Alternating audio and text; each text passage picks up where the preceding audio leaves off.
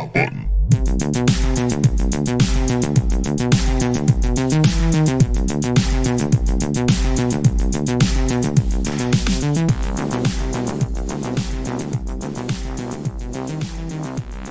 No cold open again today, as it is time for us to celebrate 5 years, holy shit, of the Hot Button podcast. As many years as there are diehards.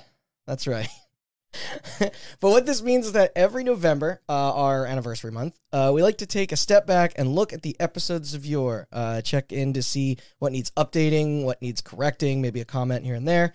You know the drill. So with that, there is much work to do as the list of topics we've covered only grow longer and larger. Although thankfully there shouldn't be anything too crazy. Well, except for you a little. That's for another day. Thanks, Unity. Yeah, we'll get to that. Yeah. So that was Austin Blakesley. I'm Randall Beatrice. Just the two of us in this evening. Let's get into it. Okie doke. Yeah. Our debut. 38 Studios and Kingdoms of Amalur Reckoning. The story that just won't die. An update? Yeah, well, kind of. Okay. Kind of a non-update. In an article posted by Jordan Midler on January 29th, 2023 via Video Games Chronicle, developer Keiko, the folks behind numerous remasters of THQ properties for over the past decade, including Re-Reckoning, Red Faction Guerrilla Remastered, and Darksiders 1 and 2 Death Initive Edition. Boy, they got their naming conventions down. Mm-hmm. So they were briefly rumored to be prototyping a sequel. However, those theories got squashed when leaks suggested it was actually a, quote, original title. Right, So, well, they were the ones that made the DLC. Oh, really? Re-Reckoning came with a Okay. new DLC That's crazy. for the game. I think that was them. Well, sorry, Wreckheads. Any questions regarding that lore will continue to go unanswered.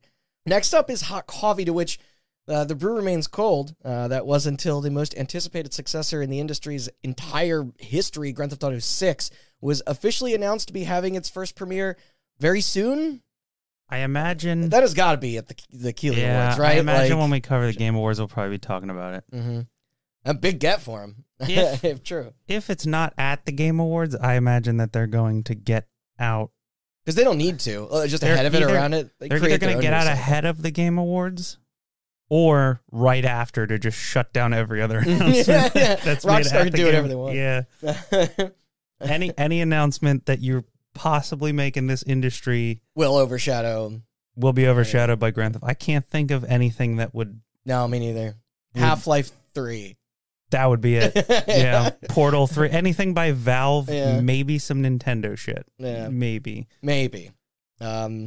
Nothing of note for our contest trilogy, Your Abnant Risings and Just Causes. Although Curiosity creator and future subject of Austin, Peter Molyneux, supposedly had his latest scam or entertainment product, like Legacy, this under Gala Games, set to be released on October 26th, 2023. The problem with that is that I can't find any evidence that this happened. I've looked into this somewhat. This is Yeah. very common in the NFT game space. Right. There are so many games that were set to come out in the back half of 2023 that had NFTs in them. And the market They crashed. just- and then, Yeah, they just didn't. because It's not the market crashing necessarily. It's just that it's a bunch of finance guys financing like right. one or two people to make a game that they think that two people But can on- make. on But Twitter. I think the weird thing is that they gave an exact date. That they're like, this is when it's coming, and then that came and went, and then it's just been silent. So after the date is very important for VC funding, I guess. That's all they want. after initially getting teased 6+ years ago, it was revealed on their company blog on September 28th that Legacy would indeed be coming. This following a lengthy, troubled production. Also, it's a business strategy simulation, blockchain, NFT fueled Web3 game. Yeah. Great, just in time. But you I told you there's an NFT game I found that was a carbon copy of Call of Duty Zombies made by two guys that just graduated from Full Sail, and I'm like, do you understand that Call of Duty Zombies, which is 1/3 of Call of Duty, Yeah. is made by like 1,000 people? And the entire like structure of that Yeah. game would be completely ruined, man. So in this, you basically you launch and manage an empire, build on land that costs real world money. Awesome. This on the OpenSea marketplace. Yeah, that's the main NFT marketplace. Gotcha. All right. Prices for the digital properties range from $40 to $6,000. And there's a bunch of other buzzwords and empty platitudes in their press statement that I won't read because the craze is done. That's over. Oh, yeah. That ship has sailed. And shit got so volatile in that space that I highly doubt an active community will form around this. The metaverse shit was hilarious when you combined it with the NFTs because they were like, we're selling digital property, and there were like these companies worth more than they ever should have been that were just real estate companies for digital land. Yeah. And I'm like, fuckface, do you know how easy it is to make more digital land? You just drag a thing. Did you see the Call of Duty skin that quote unquote sold out recently? And it's like a digital. Fuck you. Yeah. Also $70, I think. Make a glow I will in the dark say, pink, gun. If you're going to get NFT people to play a game, a business simulator is a really good idea because that's all they fucking care about. And the artwork looks like a mobile, you know what I mean? Yeah. So that's Legacy. Mark your calendars. I bet it'll grace us with its presence any day now and won't immediately get abandoned like a goddess. Getting abandoned in the NFT space is like the best thing that can happen to you. Yeah, what's the worst thing? You get sued? Yeah, you go to jail for 100 years. Like the guy, like Sam Bankman-Fried. It's because he's bad at League. That's why. Yeah. According to his Wikipedia page, officially, that made me laugh. Anywho, we're all right with the OG Xbox. Oblivion outside hearsay of a remake, which probably will likely do that. This trended a bit back in early September, shortly after Starfield released. They've remade Skyrim 800 times. I don't know why they wouldn't take a crack at Oblivion. Yeah, you're right. Yeah. Silicon Knights remains forever gone, but Eternal Darkness director Dennis Dyack claimed in a video interview with Kiwi Talks. I should have checked when this was uploaded. It was recent. That not only is Dead House Sonata somehow still in development, according to him, he also proposed that a reissue of my beloved classic could seriously resonate with fans if given the chance today. Same goes for Legacy of Kain. In regards to the former, I'd like to believe that he's right. It's tough to say. Legacy of Kain was Silicon Knights? Mm-hmm. Yeah. No, not the original. Okay, so there's Soul Reaver, I believe, was... Yes, that wasn't them. That wasn't Legacy them. of Kain was Crystal them. Dynamics? Yes, and Legacy of Kain, I think, became its own separate... Yeah. It's like a... Isn't that like a Persona, Sen Megami Tensei situation? Yes. Yeah. But yeah, in regard, like, with Eternal Darkness, it's... horror games in that style are fire hot at the moment.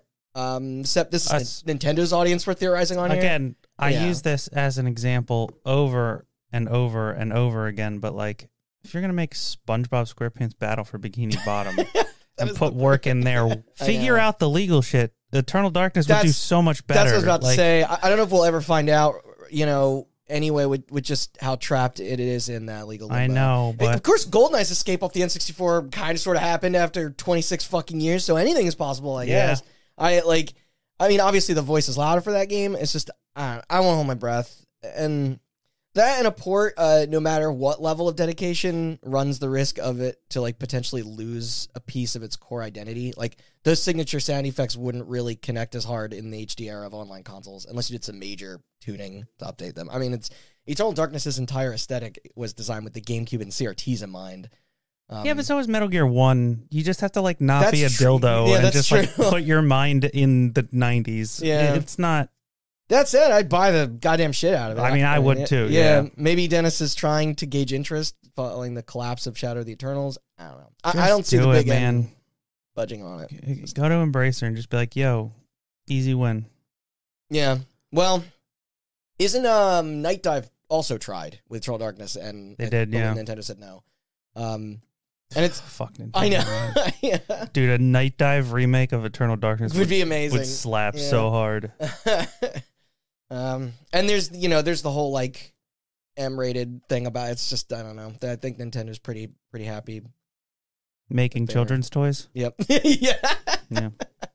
Call of Duty reporting for duty. This month we saw the map pack turned reboot sequel, Call of Duty Modern Warfare 3, Roman numeral, not to be confused with Call of Duty Modern Warfare 3 non-Roman numeral. And apparently the campaign completely sucks. From what neither of us can speak on it ourselves. I don't know. Supposedly they tried something new, and with the Warzone, open style. But the spirit of our episode, however, the controversial No Russian mission lives on in a fresh new twist on the infamous sequence called Passenger. You familiar with this? No, but I'm not surprised. Yeah, so you're on a, there's a scene that unfolds, it walks the player through a terrorist attack on a crowded airplane. The original was at an airport. When franchise villain Vladimir Makarov returns to once again trick you into committing a massacre in an effort to stage a false flag operation to warring nations. It begins mid-flight on a commute to Russia with you in the role of an Urzikstan citizen. You're also a mom who is literally texting her family during the intro of it. If that isn't emotional manipulation. You then have a short conversation with the gentleman sitting next to you about your kids and soon-to-be widower before he shows himself as knowing precisely who you are, an ex-ULF soldier. He draws a gun on you, forcing you to take it. You shoot a few undercover hijackers while getting pushed to the front of the aircraft. Then Mackie Boy, then he details his plans to strap a suicide bomb vest to your chest and make you look like an extremist freedom fighter. The facade works as intended as you are paraded back into the passenger cabin. You attempt to explain the situation, but the people on board predictably refuse to listen. They then, without hesitation, rush you, directly invoking the horrific true events that occurred on United Flight 93 during 9/11. Makarov and his men escape by parachute. The vest explodes upon the woman getting tackled, killing you and taking the lives of everyone around you. Cut to an in-game news cinematic recounting the phony narrative when the black box is obtained. It's grim, shocking, and above all, personal. The response to the level was mixed. Sure, it's effective. I mean, how couldn't it be? The most damning thing I have heard tends to lean on the side of whether or not it properly fits into the tone of the rest of the campaign. Perhaps if reviewers felt more positively on the narrative as a whole and its inclusion of those, quote-unquote open missions, then maybe this could have resonated better. I mean, one heavy criticism here was that the sequence does not feature the ability to skip, as No Russian did. And it's right. And similar distressing set pieces in future installments. They all had it. The game is of course rated mature, but that degree of on-screen violence isn't new to the series. But hey, I don't know. An accessibility patch is fine for those who want it. Wussies. I'm kidding. I mean, more importantly, to those that this hits too close to home for. The amount of fucked up shit you do in Call of Duty, though. They always try to spin it where they're like, oh my God, can you believe you got tricked into looking like the bad guy? And I'm like, they've done it. Maybe I'm too many times. In the minority, but I think that most of what you do in Call of Duty is kind of you being the bad guy. They literally did the fucking, Highway of Death and... That was we talked about it on the show, the reboot. Yeah, Mm-hmm. but they've changed the roles around. Of course. Which one had the little girl in Paris before? Wait, that was the original Modern Warfare. That was the 3. original Modern Warfare 3. Oh shit, yeah. that was them directly trying to imp on No Russian with the bomb. But America has done so much shit like No Russian in real life. That's all I'm saying. Yeah. We're sometimes we the bad guys. We're the baddies, as they say in was that Snuff Box? Yeah. Remember, no American. Yeah.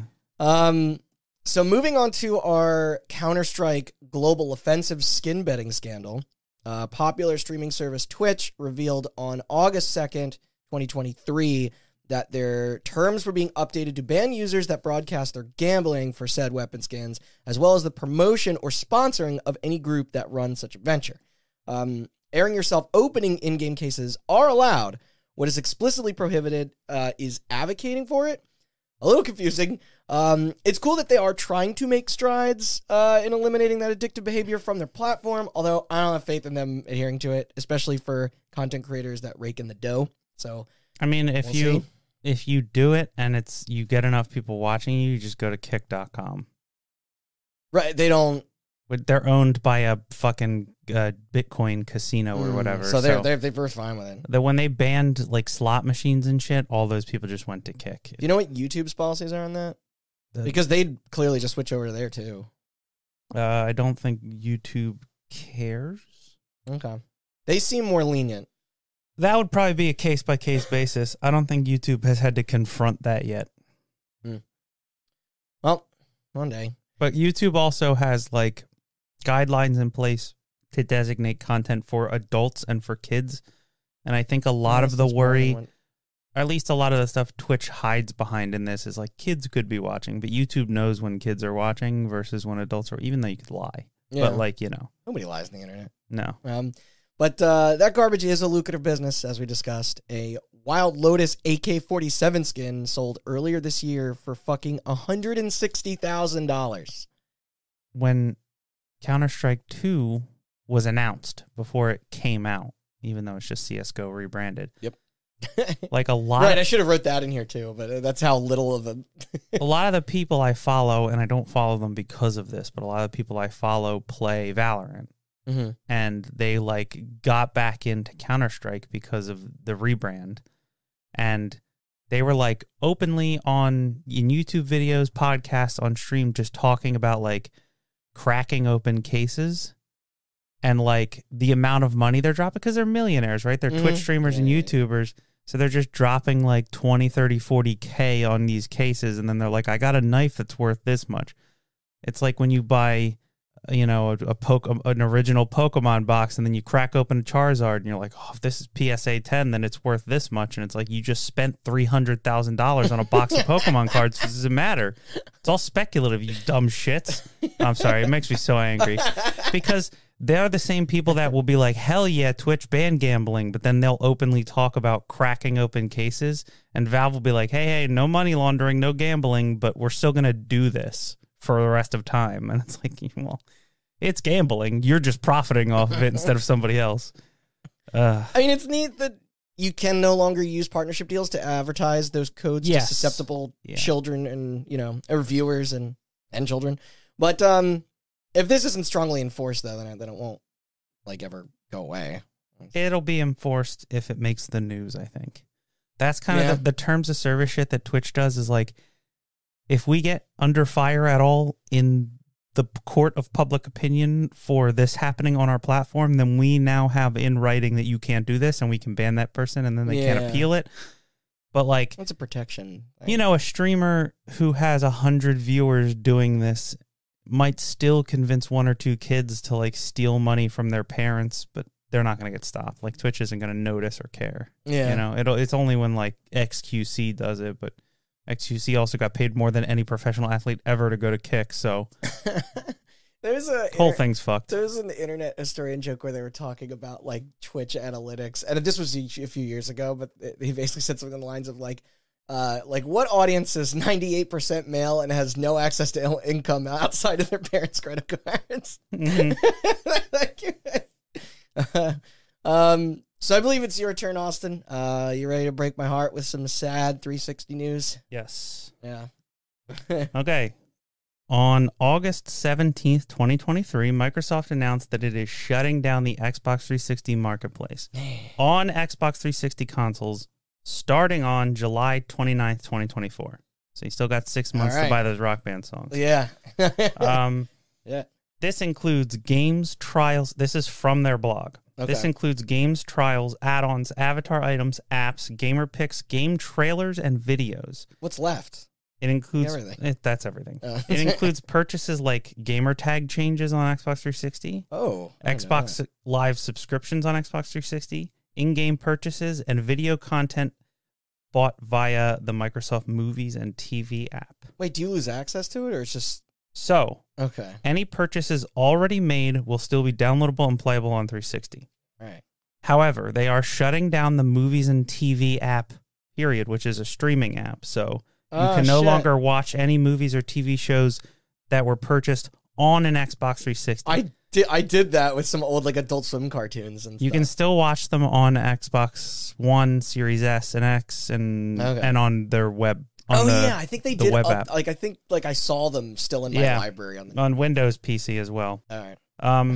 I'm all set. In addition, that digital. This is no longer a quote, but digital codes may also not work unless like cache in old unless that content is backwards compatible.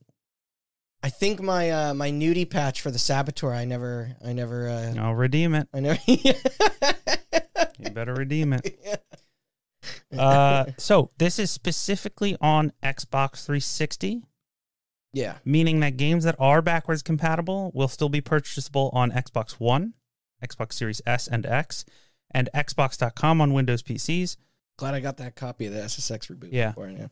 And this only affects purchases.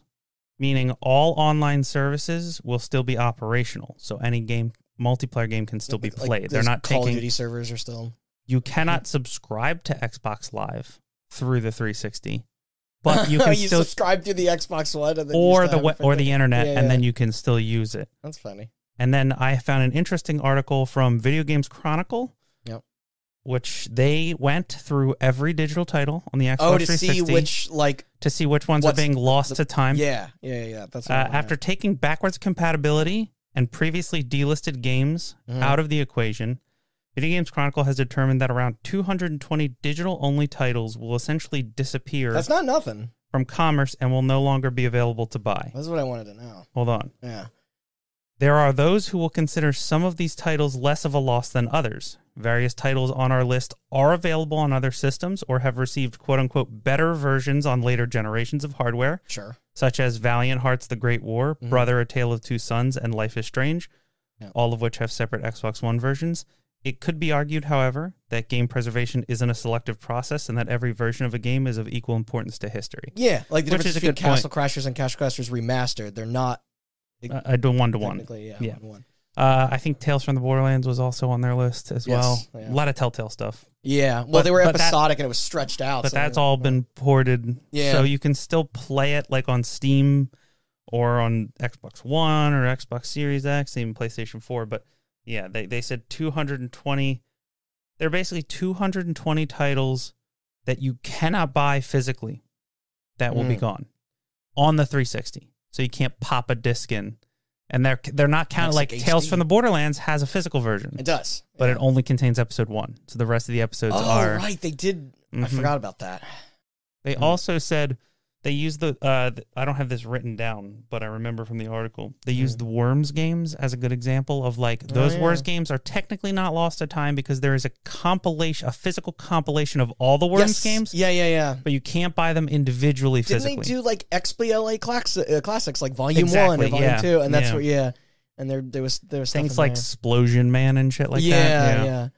Yeah. Is there anything like that jumps out at you that actually would be like permanently gone? I mean, there's some multiplayer XBLA games that are already have faded into oblivion, but because they have if you want to find this article, it is called VideoGamesChronicle.com analysis. More than 220 digital games will disappear when the Xbox 360 store closes, and at the bottom of the article, they have a list of every game on there. Do you know what the deal is with the indie stuff? If they ported it, it's available. They made a game with zombies in it. Burnout Crash. Yeah. Well, that can go away. I'm fine with it. I think Child of Light has a... That's on the newer platforms as well. Let me see. Red Faction Battleground. Baz is on new platforms. Bunch of Kinect stuff. Fruit Ninja, Fruit Ninja Connect. We got to get those for our episode. Yep. Resident Evil was ported. Resident Evil 0 was ported. Res HD was ported. Thankfully. The South Park Let's Go Tower. Oh, those actually will go away. Yep. Yeah. That and the Scott Tenorman Must Die or whatever. Totem Ball. Remember that game? No. That was the game you play with the Vision camera. That was the game that came with the Vision camera. The best version of Uno. Oh, the Watchmen game. Oh yeah, is that it came the out end with is the movie. nigh? I remember. Yep. That was not good. Yep. And we should point out that some are already gone, like Tony Hawk HD. And yeah, that was it. like They that. said they didn't count ones that were already delisted. Yeah. It's. I would say of all the titles that I recognize on this list, most of them have been ported. Yeah. But that doesn't mean that the ones I don't recognize are worthless. Well, there's probably people backing this up as we speak. So. Oh yeah. So that's good. Well, I would say that the completionist would do a video like he did for the Wii U, but he's got his hands full right now, so maybe that'll be a future episode. Yep. Shifting from one amazing console to another, the Ouya. There's not news on the Ouya. No, so I just have a funny tidbit for this that I wanted to share. Have you ever heard of Fuse Project? No. Okay, so I happened to stumble on them earlier this year while sleuthing around on the internet late at night, as you do. Mm-hmm. So they are an industrial design and branding firm founded in 1999 by entrepreneur Yves Bahar and based in New York City and San Fran. They specialize in fashion, beauty, products, furniture, and tech. You can probably picture their vibe. Sound like Silicon Valley nightmares. Yeah. So I forgot to bring them up in the actual episode, but they rose to popularity in 2012 for their design of the Ouya shell. Not a bad job on the appearance. Yeah. Honestly, it trumps the PS5 in that category. Though miserable failures continued to follow them going forward, when in 2017 their name would achieve infamy after they were discovered to be the lead designers on the Juicero. The most useless, shittiest appliance ever conceived by humans. If you're unfamiliar, it's a DRM-riddled smart juicer that needs Wi-Fi and a paid subscription to operate. It's the worst. It doesn't juice anything. No. You have to buy squeezes them. You have to buy specialized packets of fruit puree that are already pureed, and then you can it just easily drink squeezes. by itself. Yeah. Its functionality was cumbersome and limited. It was pricey as hell. Like you said, Silicon Valley. Yeah, you had to buy like $30 bags of juice, which was just fruit juice without the sugar added. Yeah, which is such a hippy dippy bullshit. Like, I don't want to drink apple juice with no sugar in it. Come on. Sharper Image can't hold a candle to that monstrosity. The head group responsible went bankrupt within months of it hitting shelves. $120 million in startup capital funded by moronic investors. You can just say investors. Yeah, they're called venture capital firms. They're all morons. In turn, Fuse Project's reputation was irreparably damaged following the Ouya and now this. You know what? They've trucked along. It makes me think of that joke in Parks and Rec. Yeah. When Ron Swanson makes the really good chair, and then that like hippie lady puts it in her magazine, and she's like, she's like, you know how people drink goat's milk? Well, this is cow's milk. And he's like, that's just fucking milk.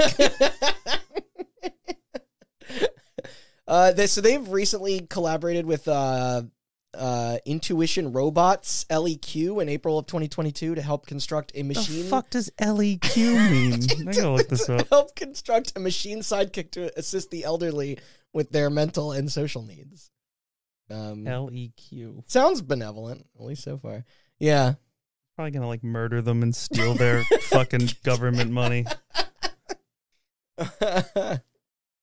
So I'm gonna be straight with the next one. I'm getting a bit tired of reporting on every single additional change to No Man's Sky. It's awesome that the support never ceased. I assume those still in that ecosystem are happy.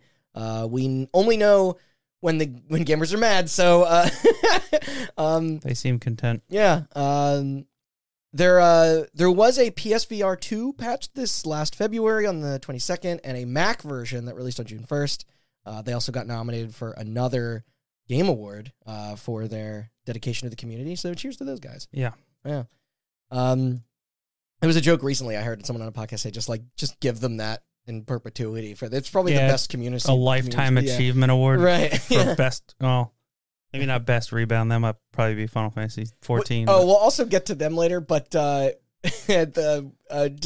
2 is nominated in that category, and our friend Josh made the joke of like they laid off half of those people. It were up for award for best community. I think I said this last year when we did Game Award stuff, but like, don't give them a community award. Their community hates them. Yeah. That is the very strange. Yeah, but like, I love Bungie, but man, the Destiny people cannot stand that company. They play their game every day. Yeah, but they hate it. It's not about that. Yeah, like WoW players. Oh yeah, they're battered, they'll never bruised. Just returning to the yeah. We can skirt past Columbine RPG. Who cares what Philip Mewson is up to? Unless you got something, Austin. I don't know. Right. He might be dead. The only thing I found.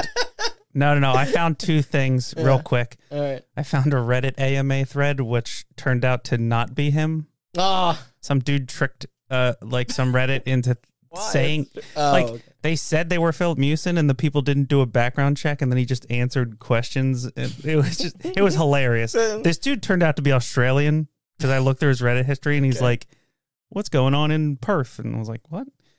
But it was just like people shitting on him and asking him all these questions about why he did what he did. And he's just replying, "Stop being mean to me." And then the other thing is he was on Colin Moriarty's podcast. Fuck them. That was the last like public appearance he did. His YouTube channel hasn't had a video in 2 years. Where else are you going to go? Yeah. Some other washed up content creator who fucked up. The formation of the ESRB and Brown versus the Entertainment Merchants Association are good. All right. Let's recap a brief summary on where Giant Bomb is at these days. When we last left it, Jeff Gerstmann was out there doing his boring ass solo cast. Nothing to do with that.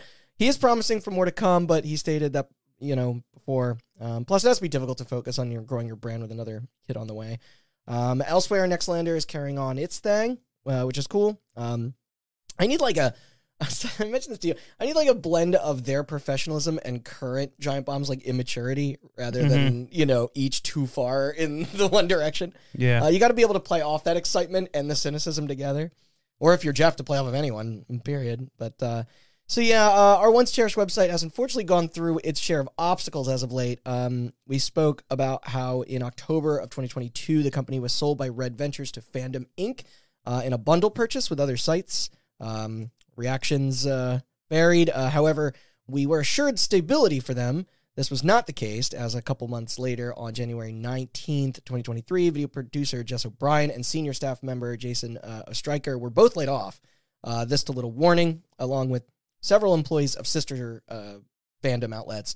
In an unrelated departure, on October 14th, 2023, longtime marketing manager Matthew Rory announced his exit, the final crew member of the Old Guard. I do have lots of opinions on their current state and what Giant Bomb even means as an entity in the industry currently, but we don't need to get into that. I'm glad they're still alive and that their backlog is protected. They filled those holes with a handful of recurring guests as well. Love me some Mike Minotti. Anybody who loves Resident Evil and the GameCube while hating cozy farming sims is A-okay in my book. Mm-hmm. I'm looking forward to their yearly deliberation soon. It's fucking bananas that they're going to do a live. Yeah. Like, they sold tickets. It was a ticketed event. I don't know. Our history of Halo. Not sure if you wish to comment on the ongoing status of Infinite. Still a great game. Their most recent patch was great. Yeah. A lot of people are Why is the community saying are they back? They're back. It's up and down. It's up and down. Yeah. A lot of the diehards were applauding the latest update. They did a lot of work. Okay, that's good. That's one of those games that like I don't play often, but if anybody asks, I always say yes. Then it was our live special. That was fun. I do feel like special editions have gotten less ridiculous as the years go on. Most of that stuff has been relegated to digital rewards. I was going to say Limited Run is still out there to provide. They've gotten less ridiculous tangible goods, and more ridiculous. Because, like, the dead zombie bikini torso was stupid, but like, we traded that for skins, art books, and 3-day early access. Yeah, I'd almost argue that that's worse. For like $120, which is.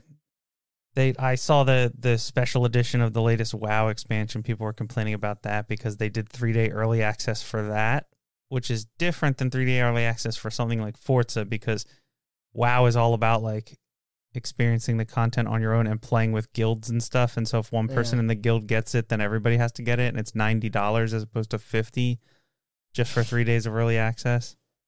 Yeah. Sean did send us a picture of a Dark Souls coffin. Which so that was funny. That could be custom. Westworld v Fallout Shelter. The only note I have here is with Warner Brothers, whether or not they want to stay in video games or not. They also did that again. Did they? I believe they released an Elder Scrolls version of Fallout Shelter, where it's like the exact same game, but it's Elder Scrolls. Yeah, let me look it up. Okay. So yeah, what does their parent company want to do? I mean, it's impossible to deduce that. Except then Andrew posted to us about how they are diving headfirst into the live service space. So whatever. Right as Sony's getting out. Smart. Elder Scrolls Castles. The fuck? It's just Fallout Shelter, but Elder Scrolls themed. Yeah. When did that release? This year. Very sleep. They did not announce it or put out any trailers. Yeah, like even Fallout Shelter had like was in the Bethesda whatever Direct or whatever. Yeah. Requiem for Dreamcast. Still proud of that title. So Sega seems content with keeping away from console manufacturing, but that won't stop them from doubling down on the quote-unquote super game that's going to sweep the world by storm. Yeah, I can't wait to play a $300 million version of Choo Choo Rocket. Yeah, you just wait. Space Channel 6 is going to be lit. I don't know what the fuck they're doing. Crazy Taxi 4. Yeah. They said, like, it's like, it's going to tie to things like Crazy Taxi or Jet Set Radio, and it's like, those games were rad, but they were not, the scale, like, the scope of them was arcadey. I don't. They were quite literally arcade games. Yes. Yeah. It's safe to assume that Nintendo still hates Let's Players. Maybe less than Melee fans, though. We'll save that for another time. Yes, that episode on that will be coming, but that is not the most egregious thing Nintendo has done to its content creators. Nope. I do have an update on that. Yeah. Actually, there is a content creator who I like a lot named Point Crow. Okay. He is a Zelda speedrunner. He created a mod of Breath of the Wild with the help of some programmers, obviously, where you could play it multiplayer. So you could play like people within trending. I didn't know what people within the same world, and the point of it was that you could just fuck around in the open world of Breath of the Wild with your friends, but the point of it was two speedrunners exist in the same world and have to speedrun the game. That's a great idea. That sounds very entertaining. They would do like races. It'll be like get to this point in the world first, and you have to find your own way. Yeah.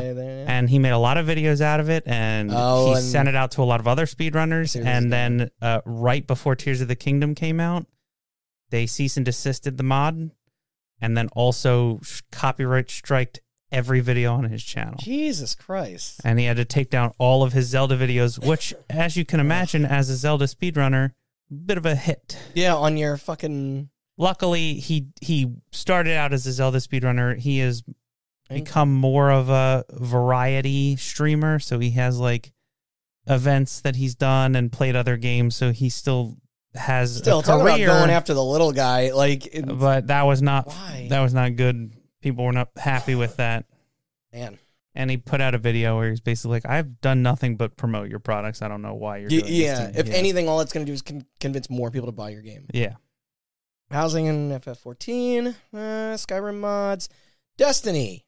So I'm going to serve this ball back to you, as it appears that things are quite rocky within the walls of developer Bungie as of this moment. Yes. Yeah.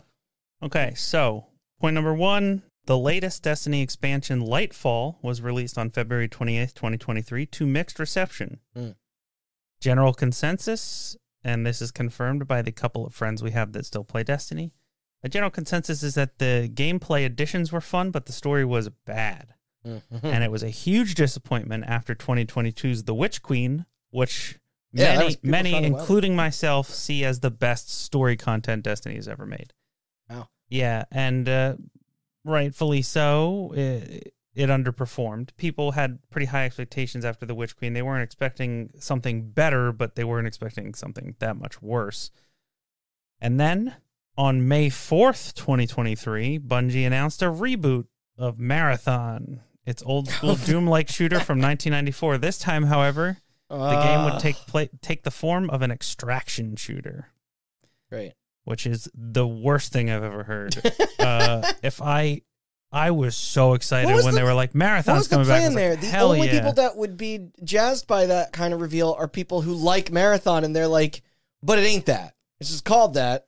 Yeah, if they did a Marathon reboot that was like the Doom reboot, yeah, holy shit, that'd be awesome. But no, I think that's what we all collectively thought it was, and then that news broke out. While this has been in the air, in the plans for a while, they officially revealed the last Destiny expansion in the Light Saga. There's going to be more, but this is finishing off the story that Destiny 2 started in 2024. Avengers Phase 3. Yeah, this is the end game of Destiny. It's called The Final Shape. And it was officially revealed with a trailer on August 22nd, 2023, and given a release date of February 27th, 2024, which would be like exactly 1 year after Lightfall. Unfortunately, on October 30th, 2023, Bungie announced layoffs. Oh, right before the end of the month. I'm noticing a trend with that. That's going to... Happy Halloween, fuckers. Your job's gone. So spooky. Yeah. Ooh, scary, no healthcare. Around 100 employees.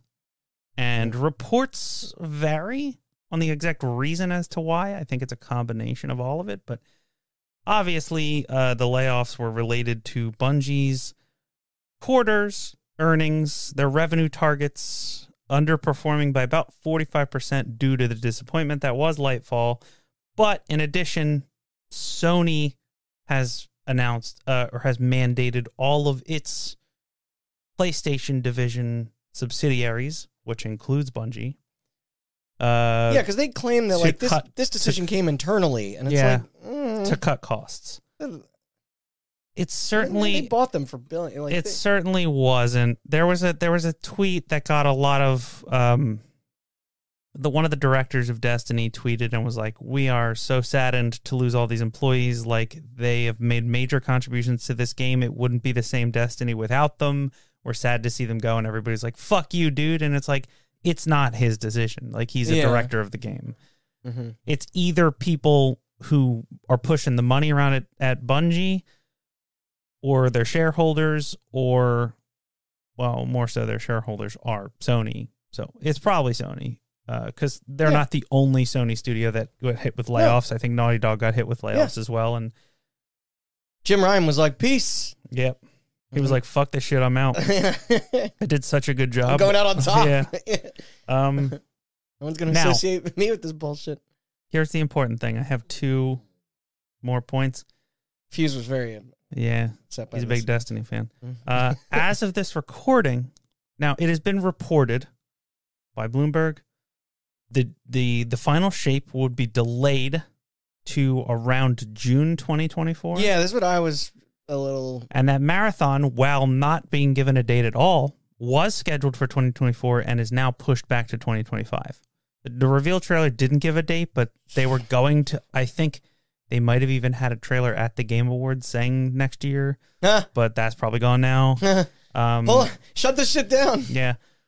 They're saying that is internally pushed back to 2025. However, as of this recording, November 20th at 5 p.m., and I have to say this because it can happen any minute now. Yeah, we could shut, like, the second we stop recording. And then...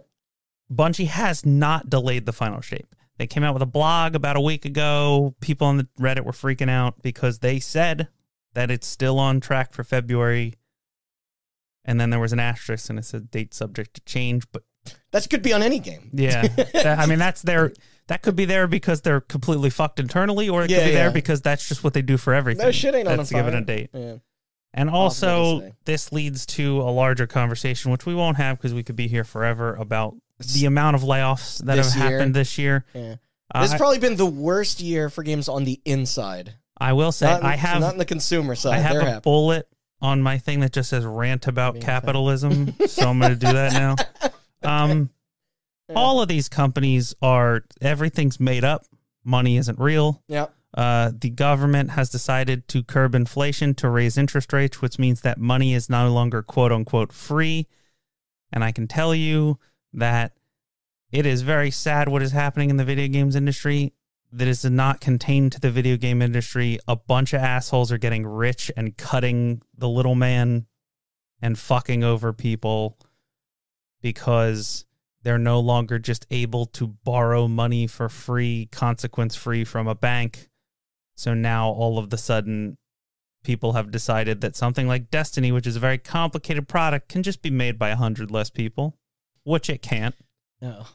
And those people are going to suffer, and then the people who got cut are going to suffer because now they have to find another job clearly in an industry that is hemorrhaging people all around, not just at Bungie. So, yeah. Can I copy and paste that whole thing for my THQ update on Embracer? But just change the words Bungie to... This will apply to multiple stories that we're about to cover. Yeah. But like, just go, everybody that has like, if your net worth is over 7 figures, go fuck yourself. That's all I'm gonna say. Eat a dick and don't talk to me. So now we got the 2011 PSN hack, which oh no wait, you did say you had something for that today. I do. As of today, what happened there? This is a fun one. Okay. Nothing related to PlayStation at all. Is it related to HOTS? Yes. Oh, all right. I think I know what it is then. Yeah. In November of 2022, George Hotz of PSN hack fame was hired by Elon Musk at his new Twitter to fix some of the issues and, relevant, replace a bunch of laid off staff. Mm-hmm. He was hired for a 12-week, big air quotes, internship, but he left after only 4 weeks. And he was quoted as saying, between reheated Uber Eats food, a questionable commitment to free speech, existing office politics, and a push for features, I was like, there's nothing substantial I can do here. Yeah. But then he went on to praise Elon's management, saying he was going to turn the company around, so maybe he's an idiot. Who knows? Yeah. How could you have anything good to say about that knob gobbler? You have money. Should we specify who George Hotz is, like, what he's kind of most known for? He is most known for 2 things: hacking the PSN, which we'll listen to our episode on that, and also jailbreaking the iPhone. Yes. And he is a legacy is that's very famous programmer. But he even was like, I'm out. Screw this. Yeah, he saw Twitter's code and was like, gross. Yeah. Nice. Well then, we have a dressing to do for our episode on the Super Mario Brothers 1993 motion picture. For starters, in celebration of the live-action film's 30th anniversary, it was announced that not only would the cult flick make a return to Japanese theaters in glorious 4K, but the restoration is then set to release on Blu-ray across the globe for the first time this upcoming January. This from Umbrella Entertainment, no relation to Resident Evil, who I suppose sagged the rights since the original distributor is long dead, and will contain a plethora of never-before-seen special features, deleted scenes, and other doodads. I'm excited. No clue where IP holder Nintendo fell into that equation. They've stayed kind of mostly quiet. Wow, that's so weird. Nintendo not talking about stuff. However, we do know where their attention has been, as the animated Super Mario Brothers movie finally saw its debut this past April. Bet we were there. It was fine. It was good. Yeah, some might say the second best Mario movie ever made. Beautiful visuals, definitely the best looking work the Minion Studio has done. What was more surprising, or maybe most surprisingly for me, was that Chris Pratt's performance was better than what everybody was expecting. No, Seth Rogen deserves all the hate. Yeah, he was Donkey Kong and he didn't do fucking anything. Shit, yeah. I do wish the script was more fun. It's the best character in the movie was the daughter of the director. Yes. Oh my god. The suicidal Luma. That was the best character in a movie this year. It plays it very safe, unlike the '93 version, and strangely prioritizes the action set pieces over the comedy. Jack Black was great. Mm-hmm. The out of place license songs were distractingly obvious. and which kinda was a late addition. Yes, because you can see like original. If you get the soundtrack, it has the songs that were supposed to be in those parts. That is a weird choice when you consider how impactful. And people have like taken parts of the movies and layered those songs over, and it fits so much better. I saw the go-kart, like the take whoever on that poor composer is like. Mm-hmm. You did a good job. Like those songs are great. I enjoyed the Easter eggs and haven't given it much thought since. Should watch it again. I don't know. I watched it multiple times. My niece loves it. Oh, right. Yeah. It did get a nom at the Game Awards alongside Castlevania Nocturne, Gran Turismo : based on a true story. We gotta watch that. The Last of Us, which will clearly win, and the Stupid Twisted Metal Show for some reason, probably to fill a slot. More on my feelings with that category later. But yeah, Mario, I probably would have fawned over it as a youngin'. The fans were satisfied. That's what I said when we saw it. I was like, if I was a kid, I'd fucking love this movie. Yeah, my dad would have had to take me back to see it like 12 times. Larger audiences thoroughly whelmed, as they say. Critics less so, giving it a slightly rotten 59% on Rotten Tomatoes. Lower was the 46 on Metacritic. There were defenders that loved it. I think it has a 95 for like the it's too. Both are too. Like the critics one's too low, and the audience one is too high. It's just everybody's extreme. I got an A for cinema score. Blah, blah. Everybody's Marvel pilled now. Yeah, it's just like that thing where like Sam Jackson walks in as Nick Fury, and everybody goes, "Oh, I know that guy." It's like that. It is. They like throw it. They throw an NES in the background. And you're like, "Oh, I had one of those." Ever. They're like a Yoshi egg pops out. They're like, "Oh, Yoshi's." We saw like 100 Yoshis like 20 minutes ago. Did everybody forget in the movie? Yeah, is Yoshi going to be a character, or are they going to be disposable like they are in the games? Yeah, Yoshi's a species, not a character. I stand by. As much as I loved him when I was little. It's no OG, nor anywhere close to a Spider-Verse or Lego movie. No. Don't think it's on that caliber. The Super Mario Brothers movie is both... The 1993 one is both better than the regular Mario Brothers movie and Blade Runner. So it is. Yeah. Come at me. But, nothing we say matters because it was also the highest grossing fucking theater event of the year until Barbie, or Barbenheimer. Accumulating over $1.3 billion at the box office. This breaking records for Illumination and video game adaptations. It was the top third in domestic weekend for animation, number one for that in Japan. They had the money. And this doesn't include home releases or their contract with Peacock, whatever that deal was. So obviously there are going to be sequels and spin-offs coming, due to its success. They just have to wait for that pesky writer's strike to end. But also, talks are happening that their other characters and franchises will get theirs too. For instance, The Legend of Zelda.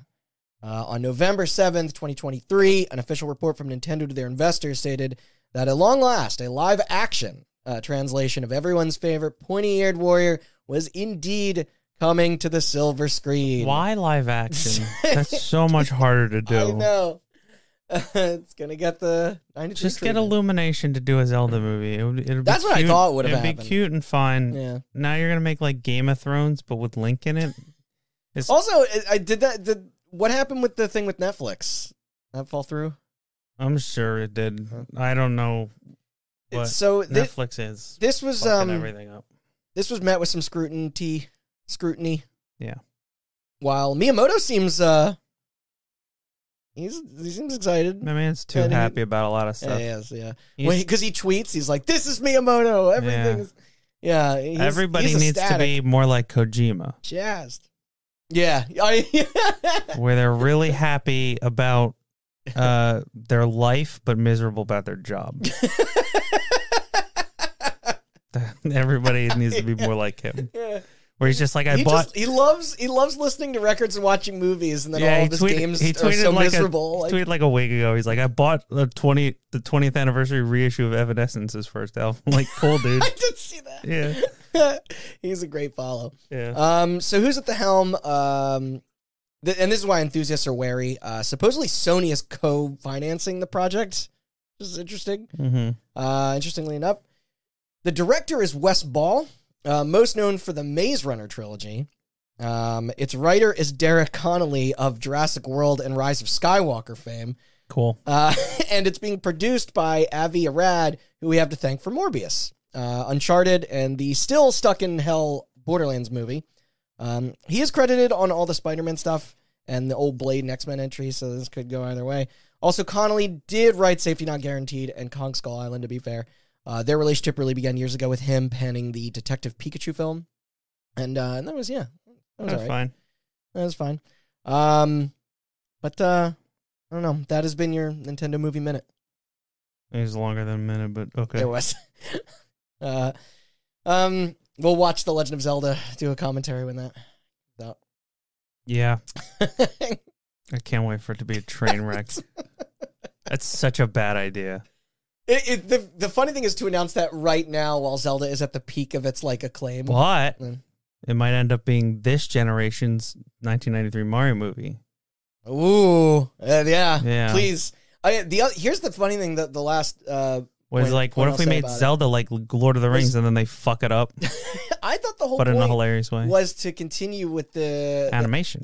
Because they were talking about maybe we'll do a Smash thing because we want to make a Donkey Kong movie and a spin-off Luigi movie and like a Kirby movie. And the a Metroid movie. All come in, yeah.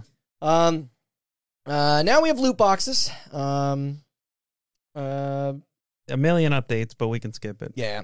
All right. Speaking of the Mario guys, the Nintendo PlayStation, I still see it popping up every now and then online, making its way around to trade shows. There are tech hobbyists out there attempting to homebrew software for it, which is pretty pretty sick. Our first microtransactions is in the clear for updating. The next subject, however, is Gearbox and Borderlands. The aforementioned movie adaptation has yet to stumble its way into the cinema. I feel like I see that every year. Yeah. Next, we'll tell you how it is next update. Yeah. Because it's apparently coming out August 2024. No idea what the fuck is going on there. Filming literally wrapped up on that back in June 2021. Yeah. In January 2023, we learned through press statements that the cut they had was being prepped to go through 2 weeks of reshoots. This led by Deadpool director Tim Miller due to Eli Roth's commitment to that Thanksgiving slasher. Which has an 80 on Rotten Tomatoes. I know, I saw that. Yeah. I was like, what the fuck? That's how you know he's taking the position seriously. And that's one of the Grindhouse. Yes. Yeah. Yep. Because they already did it with Hobo with a Shotgun, Machete twice. Mm-hmm. So we just need Werewolf Women of the SS and don't. Yeah. Yeah. Doesn't Thanksgiving have somebody fucking a turkey in that? Probably. All right. Sounds like Eli Roth. Yeah. Roth did retain his involvement, giving Miller his blessing. New pages to the script were written. Although as if things weren't precarious enough for what that final product would be, this past June, co-writer of its screenplay, Greg Mazin, partner with Neil Druckmann on the HBO Last of Us series, took his name off the project. With the credit instead replacing him with the pseudonym Joe Zombie. Mason did deny that the alias was his, but it sure gives the impression that he wants to distance himself from this turkey. Him likely not wishing to ruin his credibility following The Last of Us's, success. And Chernobyl. And Chernobyl. Yeah. Don't worry, though. The idol Sam Levinson was brought in for some punching up. Cool. Outside of Hollywood, Gearbox was restructured this past August. There are now 4 divisions under Embracer Group, who's just doing so well, by the way. But there's Gearbox Software for games, Gearbox Studios for media productions, Gearbox Publishing, self-explanatory there, and Gearbox Properties that manages their, intellectual IPs. Together, they are all known as Gearbox Entertainment. They also oversee its subsidiaries like Cryptic Studios and whatnot, with the offices in San Francisco, Shanghai, Montreal, and Quebec. Their main headquarters is still in Fresno, Texas. Hey, Embracer's doing poorly, but Gearbox is responsible for the one hit they had. Yeah. Remnant 2 was Gearbox Publishing. Yeah. So that's that. Only time will tell for old Randy Pitch. As for Battleborn, the disaster of a FPS MOBA hybrid that Gearbox released in 2016 that we covered on our series, its servers shut down since January 31st, 2021, were silently revived, albeit in a closed form, thanks to a dedicated group of talented fans during this recent fall. So, you go, nerds. Also, Austin, like just before starting, you brought up that a leak may have occurred. Yeah, it's a leak in response to, regarding some Gearbox properties. There was an employee of Gearbox who accidentally on their LinkedIn put that they worked on recent entries in the Borderlands franchise, Borderlands 4 and Tiny Tina's Wonderlands 2, neither of which have been officially announced. Why not? I thought they were just on DLC trains for them still. I don't know. It's been a while. Did either of them do? Borderlands 3 did really well. Did it? Okay. And, I guess Tiny Tina Wonderlands definitely did well enough to earn a sequel. So sure. that neither of which had the tale of 2 in any. No, of course not. Well, there's people out there that play 3, but we don't talk of them.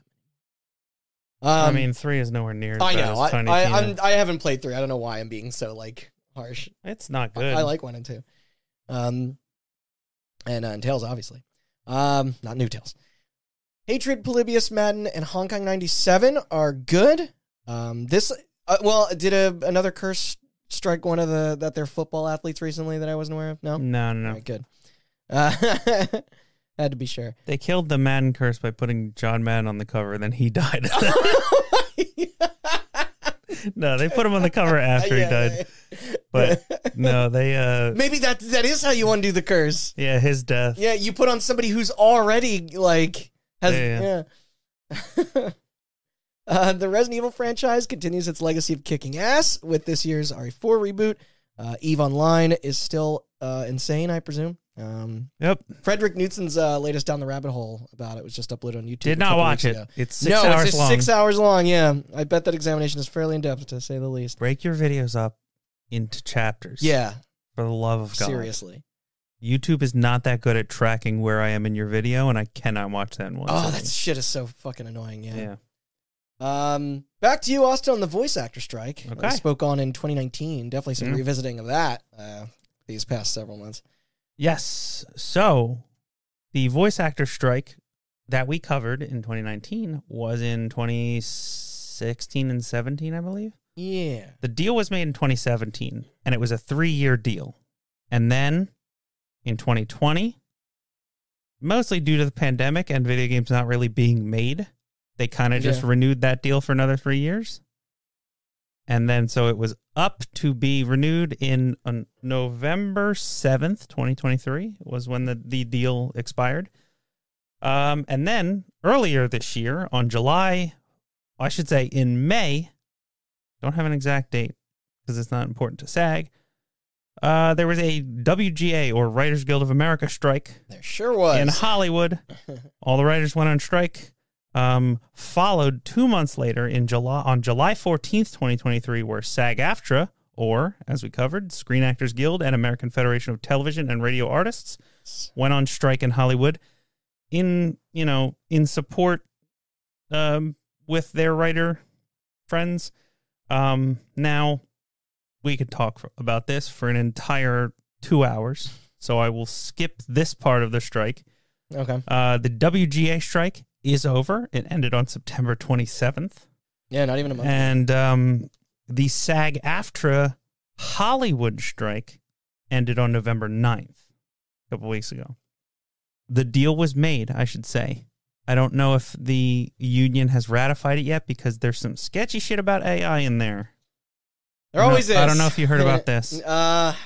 There's like a thing where you don't necessarily...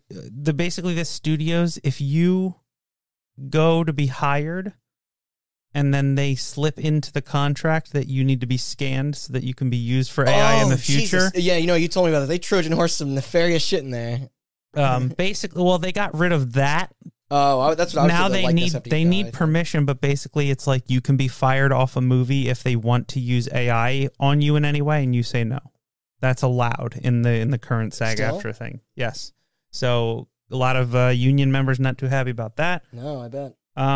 This is for Hollywood, not voice actors. Voice actors are part of SAG, and the whole union votes on everything. But you're striking against basically a governing body, so the Hollywood one is against the AMTPT, which is American Movie and Television Producers Association or whatever. Mm-hmm. Not for video games. Video games, you're dealing with the ESA, as we covered in our episode. So, and the ESA must have been sweating bullets. Well, they're sweating bullets over a lot of things. Yes, well, yes, they are, and we will get to that later. But the ESA must have been sweating bullets, and they had every right to, because a couple months after the SAG-AFTRA strike against the AMTPT, on September 25th, 2023, SAG-AFTRA members voted 98% in favor of a strike against the ESA and the ratification of the Interactive Media Agreement, which is the thing that's set to expire.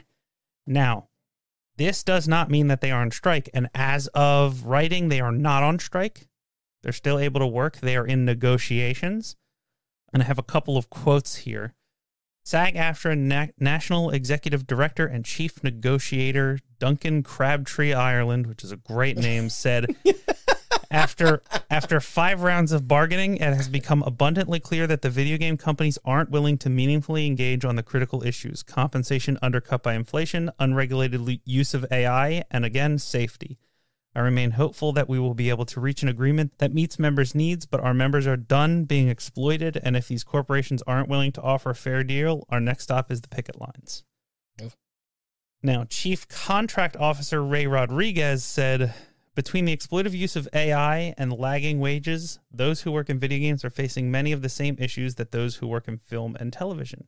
True. The strike authorization makes an emphatic statement that we must reach an agreement that will fairly compensate these talented performers, provide common sense safety measures, and allow them to work with dignity. Our members' livelihoods depend on it. The sixth, he mentions the 5 rounds of bargaining. That was before the vote for strike. Okay. That's why they voted to strike. Yeah. They're still bargaining. The 6th round of bargaining took place right after that vote on September 26th to 28th. No deal was reached. Although the IMA, Interactive Media Agreement, which was set to expire on November 7th, 2023, was extended a full year to November 7th, 2024 to allow negotiations to continue. There was a 7th round of bargaining. 7 times the charm. Yeah, on October 16th, 2023. As of this recording, I have not found any evidence of how that went, but seemingly not well, because we're more than a month out, and I have not heard any news about anything being reached. So, similarly to how the streaming services and movie studios were hemorrhaging money, I don't think that video game companies that are laying off programmers are going to be too willing to up the compensation for performers. So, it was before the gaming industry became a part of this conversation. I remember you briefly bringing up to me one night, you mentioned that oh, well, if actors can't work, they can't go on press junket tours. Yes. or promotional things. It's like, are we going to see the end result of this months later, years later, more celebrity appearances and casting in games for a bit, because that allows them to still make money, but then it got more tangled and then. No, because I think I said that, but the weird thing is it's SAG. Yeah. So if you're still on a screen, if you're a SAG member, you can't cross the picket line, even if you're not a video game voice actor. So if they want to hire fucking Mads Mikkelsen, he's not a video game voice actor. Yeah. He's been in a couple, but he's not a video game voice actor, but he still can't cross the picket line because he's part of SAG. Right. Yeah. And so the interesting thing would be like I said, I don't know. As of right now, I don't know how negotiations are going, but let's say they go so poorly that the video game voice actors decide to strike December 1st. They can't go to the Game Awards then, I don't think. Oh. I don't know how awards ceremonies work, but if you're presenting, if you're there promoting a trailer or presenting, I don't know. Has that ever happened? Has that ever overlapped with anything like the Oscars or the Golden Globes? Those are written, and those are actors that are promoting, technically. I don't know how they classify it, but I don't think the Oscars count. But the weird thing about the Game Awards is that it's promotion, right? Yeah. So As I'm saying, like all award shows are. You know, like at Summer Games Fest when Nicolas Cage fucking walked out to promote Dead by Daylight or whatever, like, or that's like Keanu Reeves coming out at the Microsoft thing to promote Cyberpunk, like they couldn't do that. And I imagine that there will be people like that at the Game Awards. So. That's the avenue to do that. That's so Jeff Keighley would have to pivot. Oh, I don't envy him. I'm figuring that out. Nothing to add to Microtransactions 2, except that Poop Slinger's value for a sealed copy is currently sitting at a whopping $3,440, according to tracker app GameEye. eBay has unsold ones for tens of thousands. Then it's the Mirai botnet, and then a Tetris saga. So back to Movie Land. As the fascinating history of the iconic puzzle game was retold in biographical movie form, simply titled Tetris. Let the record show that we did it first. But no, we of course watched it. It was super entertaining. What's most interesting to me is that it pretty closely follows the real events and our podcast series up to a point, and then it goes off the rails and becomes a dramatized Cold War crime. I will say it is accurate where it needs to be accurate, and fun where it needs to be fun. Exactly. I think it did a good job of changing the story to suit being a fun movie when it needed to, and sticking to the story when it needed to. I think that's how you should do it. Yeah. And you'd think I'd take umbrage with that pivot, except that the fantastical elements are so intentionally over the top. Like even the visuals sort of like address where fact and fiction bending occur. Alexei Pajitnov in a car chase is so funny. So when else are you going to see him take Nintendo's then president Howard Lincoln on a wild fucking through Moscow streets? That was great. It's paced phenomenally well for the genre. Like I didn't expect a Tetris biopic to keep a room full of people so engaged, but I thoroughly enjoyed Taron Egerton as Hank Rogers. Yeah, it's not like a brilliant movie, but it is fun. It is fun, and they covered the best parts of the story and made them accessible to a broader audience. So yeah, thumbs up for the Tetris movie. It gets my fanboy stamp of approval along with my Tetris-loving partner. And shout out to director John S. Bard and writer Noah Pink. And I guess Apple, too, for funding it, though.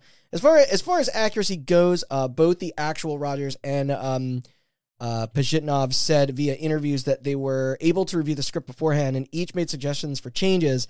But they also knew that it was meant to be heightened reality and not so much reality. Rogers noted how there were several sequences that didn't transpire in real life, further clarifying that it's Hollywood for you, basically. Not to discredit the on-screen truths either when they were present. For example, it was his idea to the fact that it was his idea to bundle the title in with the Game Boy over Super Mario Land. That scene's in there, and it did capture the brooding tone of his time spent in then Soviet Russia trying to get the rights. Well, and that was heavily emphasized. They just mashed that into the more outlandish, like the fantasy aspects. The end result will still get you to the same destination, more or less. There was a tiny bit of pushback from them, with Raj then concluding his take by saying, quote, "They tried their best to accept our changes when they had to do with authenticity, but when it started getting into creative flourishes like the car chase and all that, it was like, okay, now that's all them." And I get his complaints, although the movie does portray him as kind of a baller, so he probably isn't too upset. Yeah. That and the critical reception was solid. Mad solid. Higher than anything tied to a video game normally. It beat Mario, that's for sure. Although it unfortunately was unable to nab a nomination at this year's Keighley's. Initially, I chalked this up to it not being a direct adaptation of the game itself, like the others, but then Andrew pointed out that fucking Gran Turismo being on there is like, maybe this is the same kind of deal. Yeah, so maybe this was likely more due to just nobody using Apple Plus ever. They should have called it Tetris: based on a true story. Yeah, they should have. That was a problem. But goddamn it, that would have been the only competition to The Last of Us. Yeah. That or it would have at least gotten rid of Twisted Metal, but on there. There is an ongoing lawsuit that was filed in August of 2023 by chief editor of Gizmodo, Dan Ackerman, against Apple, claiming the script illegally copied his 2016 book, The Tetris Effect, the game that hypnotized the world. I wanted to read that. I referenced it on our episode. Yeah. But he's asking the court for $4.8 million in monetary damages, or 6% of the film's $80 million budget. and it's kind of a bit ridiculous in my opinion. You can't own a true story. I mean, otherwise, we could sue. Like, so unless the car chase was Dan's idea, I don't see him having much of a leg to stand on. I don't know. Yeah, but at the same time, like, it's Apple, so who gives a shit if they lose $4.8 million? Oh, sure. I'm not telling, like, I'm not protecting the big man. I'm just saying it's like that story. There are numerous books published on, like, the history of Tetris. Like, I bet they probably pull from. I'd be curious to see what his evidence is. If there's like something he has to point to that's like direct evidence, rather than it just being like. I guess I shouldn't say I haven't read it. When I do read it, I can verify. You took my you took my research. It's like they probably did their own research. They talked to the people who were involved. Exactly. Like.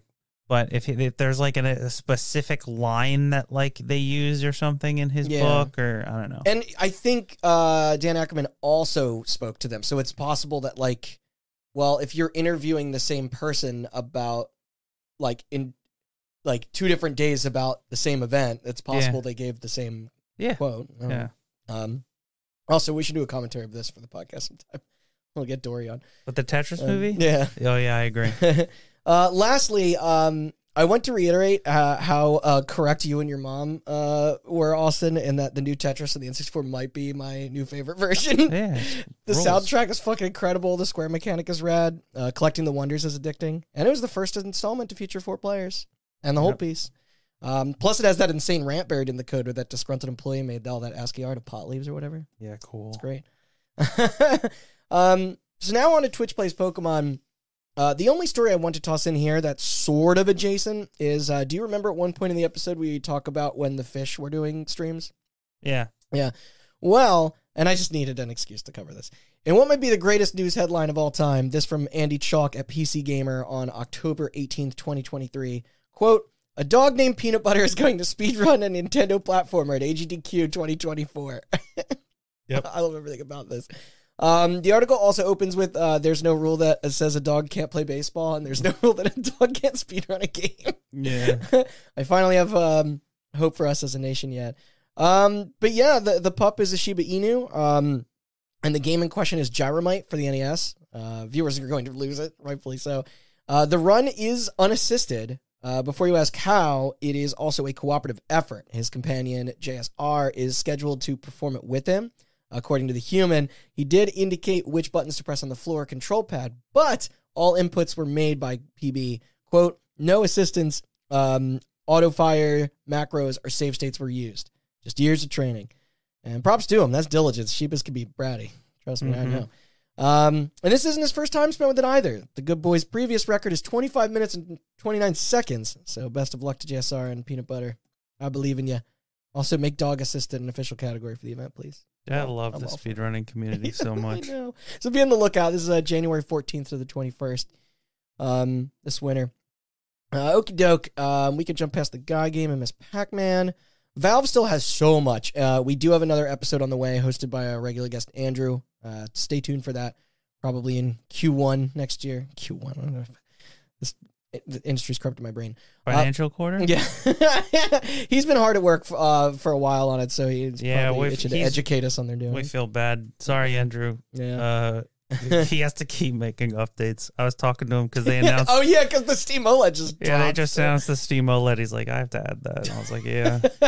We'll do the episode before Valve drops more hardware, I promise. SimCity, still dead. Duke Nukem, still dead. Hopefully. Oh boy, that'll segue us perfectly into E3, Austin. What's going on with that? It's still dead? Deader than dead. Okay, they're real fucking dead. In our last update, we talked about how E3 missed 2020, 2021, and 2022 due to the pandemic, but they were set to make a roaring return. 2023 was going to bring it back. And I say was because... Activate me. In between our last update and March 2023, Microsoft, Nintendo, Sony, Ubisoft, Sega, and Tencent all pulled out of E3, in addition to EA and Activision, who already were pulled out. You know who didn't back out? Konami. Yeah. The The one time they're like, yeah, but that's like Switzerland in World War II. They're like, we're just not going to say anything. yeah.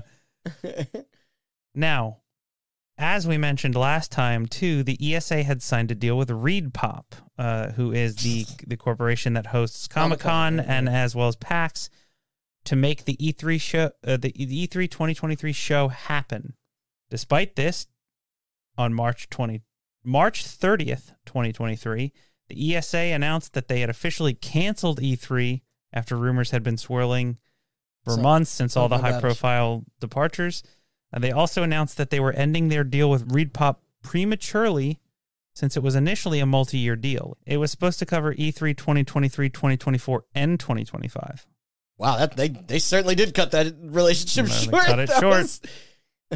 They even get through one. In addition to also cutting short a deal with the LA Convention Center for 2023 and 2024. Oh, yeah, because if you don't reserve that space that weekend, like it goes to... They canceled their spot at LA for 2023 in March when E3 was supposed to be in June, so I imagine they lost quite a bit of money on a deposit or something there. But they also informed them that 2024 will not be happening. And the only other news that I could find is that according to GameIndustry.biz, they say that they have reports from sources that the ESA is still working on a complete reinvention of the show for 2025. No, they aren't. No. But according to GamesIndustry.biz, there are early talks to just completely skip 2023, 2024, and bring it back in 2025. I imagine... We'll fucking see. I imagine it'll probably just straight up just be like Comic-Con at that point. Like it's not going to be... I mean, it does make me sad. I like D3, and it'll never be what it once was. No. I think Keely's just like laughing all the way to the bank. Dancing on the grave. Yeah.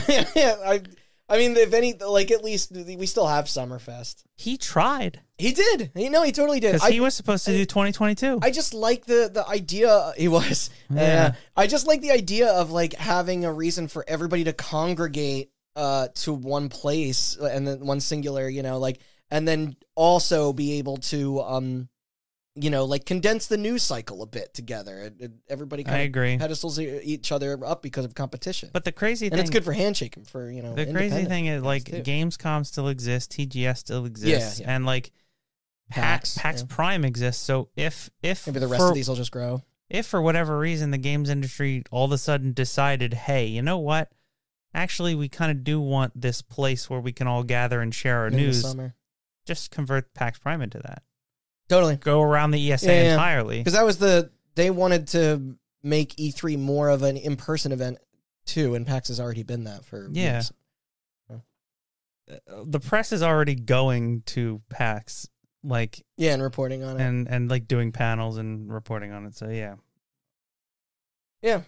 I mean, I think I've said this before, but it's like when Hearthstone was, like, announced at PAX. You can do...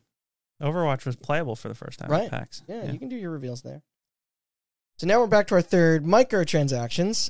Nothing there, but I bet we could mention that that this was the first year that the annual FIFA title. I was gonna say that's the only. It's EAFC now, and FIFA can go fuck itself. No, I thought it was Sport. Wait, they had to change the brand. EAFC, EA Sports FC. EA Sports FC. Yeah. Stupid name, but. And FIFA lost out on $150 million for just the use of their name. So they worked out for them. They can go fuck themselves. Because I'm sure it didn't slow down sales or affect the... No, it sold better. It sold better? Mm-hmm.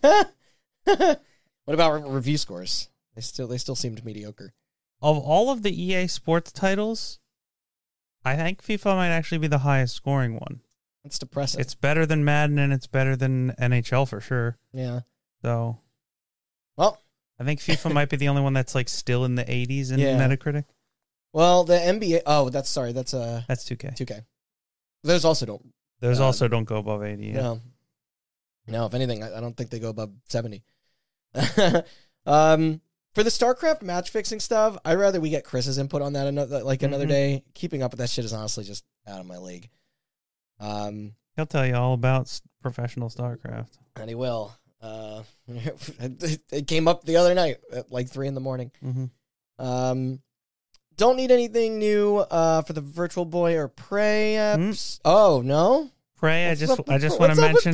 Hold on, I just want to mention that we've learned through Death of a Game, Nerd Slayer Studios, great YouTube channel, that Redfall was made by. That's right, Ex-Human Head guys. Redfall was made by both the developers of the Prey reboot and the original Prey together.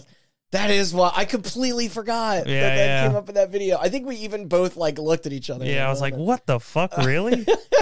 How did those two good studios make such a shit game? Do you think there was... I know, for real. Do you think there was any uneasiness between them or animosity? No, I don't think so. There wouldn't be. I just find that amusing. I will say, though, that Redfall will come up. Listen to our Game of the Year talks. I'm not going to tell you which category it's in, but I think you can guess. Not a positive one. Yeah. If I have anything to say about it. Happy 20th birthday to the N-Gage. I saw some psycho out there hacked the QD model into a universal Bluetooth controller. Awesome. Sick. Yeah. Also, other modders managed to port Wordle to it. Cool. You can't kill the ironic fan communities. Keep at it, you psychos. Acclaim's backstory for now, and all 4 of our Halloween 2020 entries are Gucci, alongside the trials and tribulations of the Xbox One and microtransactions. The 4th. See, we're flying now, my friend. Mm-hmm. G4 tragically lies dormant in its grave. Sidebar. The t-shirt I bought from them during their revival was the worst merch I've ever received in my life. It's almost kind of poetic. But I'm sad. Like, no lie, one cold wash cycle on dry, and dry on delicate, turned inside out, just shredded the logo right off. We made better shirts for this show. Yep. Those cheap bastards. And I went back to their online store just for curiosity's sake, and the URL was busted. But my endless kudos to the channels back archiving their original broadcasts on YouTube, though. It rules. They even leave the bumpers and commercials in. It's perfect to fall asleep to. So then it's Night Trap. Oh, no. Wait. Nothing. Yeah, we're good. The 2 after are all you, baby. Austin, what's up with Billy Mitchell? How's he doing? How's Billy doing? Not great. Okay. So I'm gonna say up front, thank you to Carl Jobst, but dude, now he's being sued, so I get it. But all right. So I think we mentioned this last year.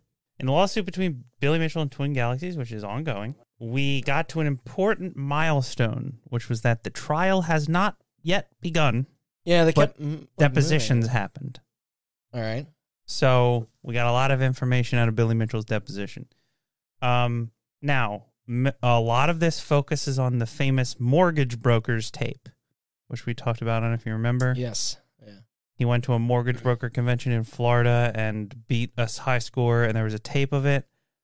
Billy's claim is that the footage, which was called into question as being MAME footage, which we also covered last year, and in the not last year. We covered it in the episode. It was called out as being MAME footage because of the way that the screens loaded in. Yes. Yeah, I remember that. Billy Mitchell, in his lawsuit, claims that the footage didn't matter as he had multiple witnesses sign papers saying that they saw the score happen.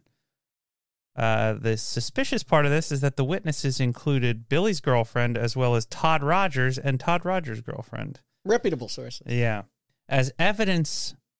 on behalf of Twin Galaxies, event organizers released photographs that nobody knew existed, especially Billy Mitchell, of showing him giving a thumbs up and shaking hands with people at the event, as well as Todd Rogers.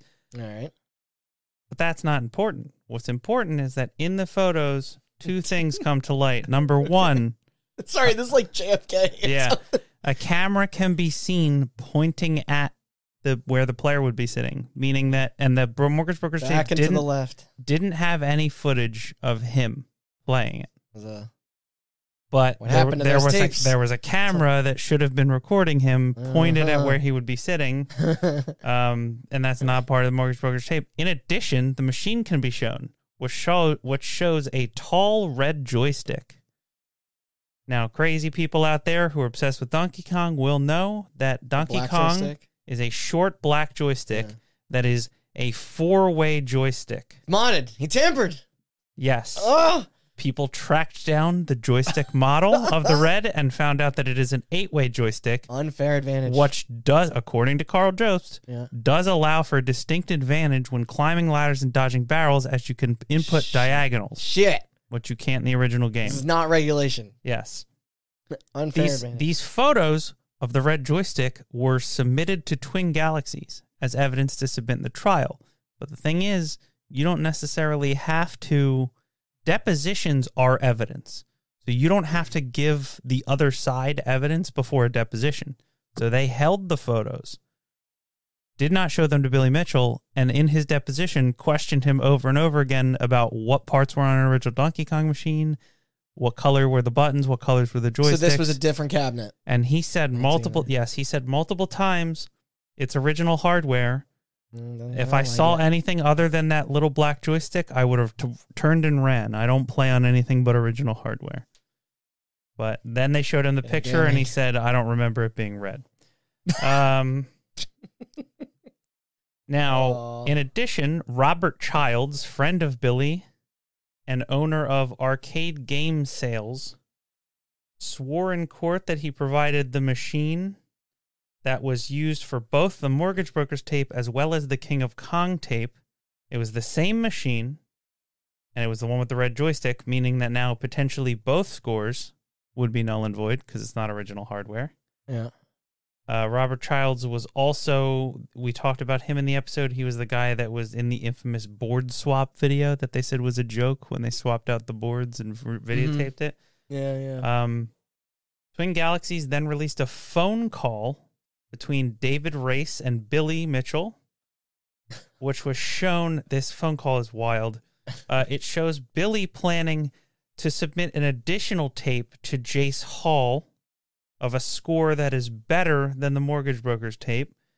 Billy planned to submit the tape with no face recording, similar to the Mortgage Brokers tape, and no evidence that it wasn't being played on an emulator, so that Jace Hall and the rest of people who quote-unquote hate him and make him to be the villain would accuse him of cheating again and potentially even ban him, only so that he could submit evidence later that the tape was actually legit.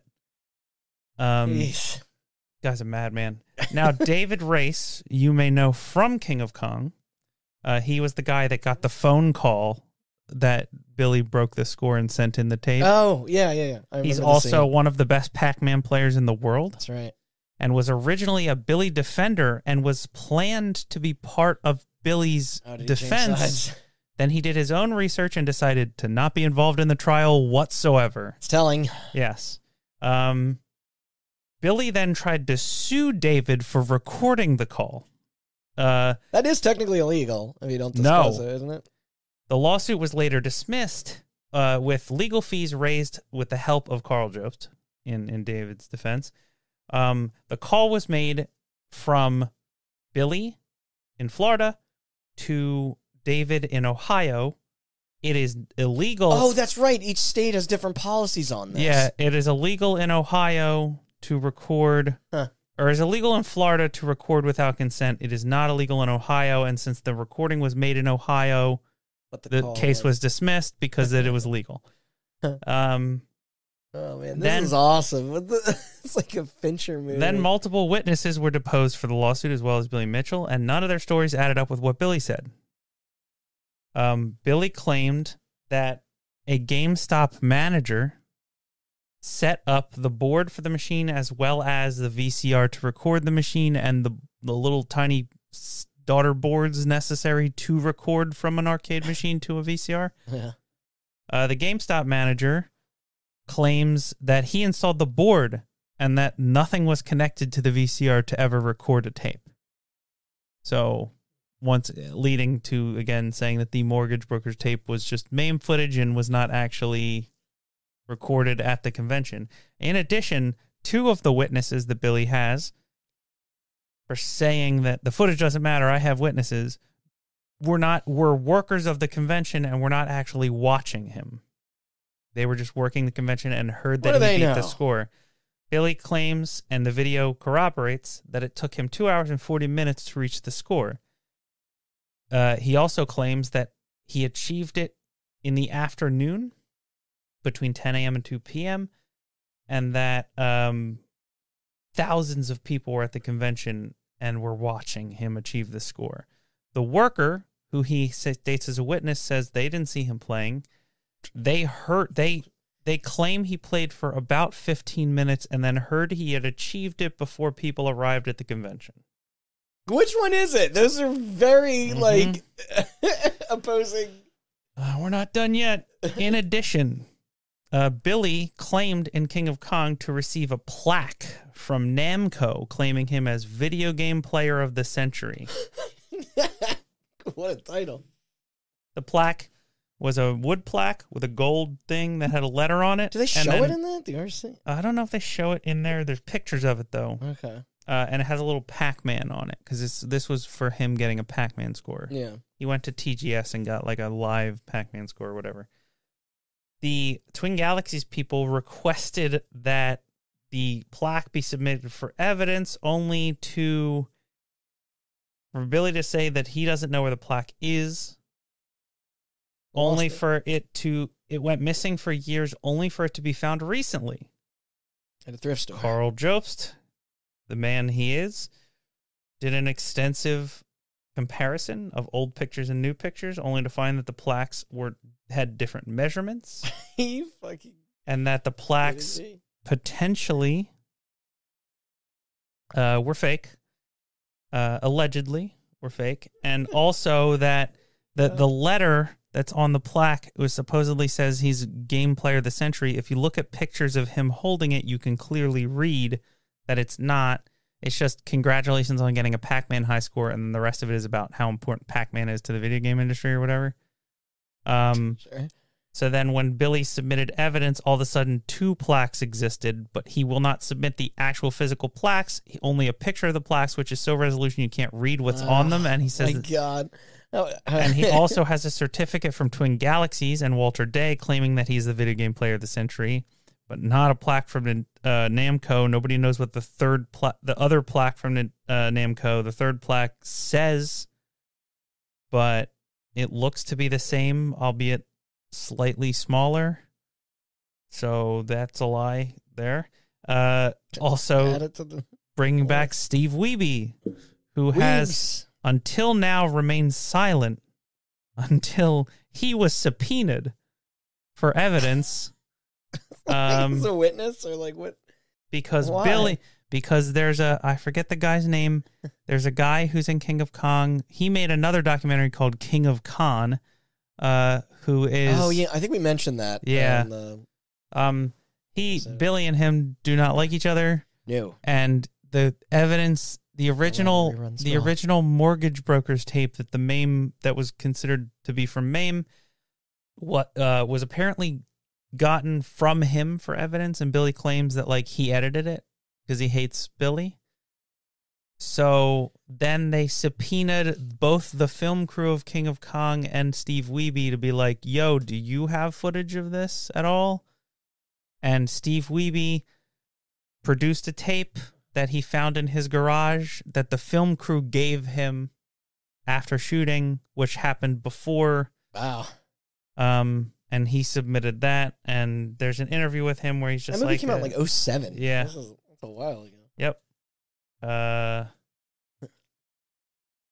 And then Billy was basically like, of course Steve Wiebe's gonna be against me. He's probably on the phone with this guy and that guy, and basically 3 people called Steve Wiebe and were like, stay out of this. You don't need to be involved. Yeah. Then they subpoenaed him, and then he basically submitted the tape and was like, I'm out. I don't want to deal with this. I got like kids and shit.